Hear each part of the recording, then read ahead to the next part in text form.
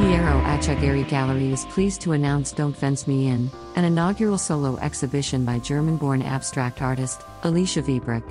The exhibition introduces the artist's latest series of ink and acrylic abstract paintings of sizable dimension. Streaky colors and opaque masses coupled with washed-out pigments that marinate on the surface make up the walls of the exhibition space. As its title suggests, Don't Fence Me In is at once a declaration of an individual that has overcome tremendous tribulations, and a promise to oneself to endure a life untethered. Shapeshifting is possible for Viebrock. In Dopplegänger, 2022, the artist presents herself as she'd like to be seen, unapologetically, applying high-flowing ink and acrylic pigments to canvas, and with intense veracity.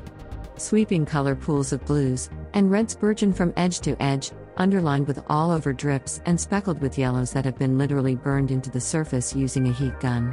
Displayed in tandem are color-restrictive paintings, depicting a more gentle, yet still gestural composition wherein the raw backdrop of the material used is as important as the painting itself. So as to lay down one's arms and surrender to the canvas, or to lived experience, such is the case with Forgotten Not Forgiven, 2022.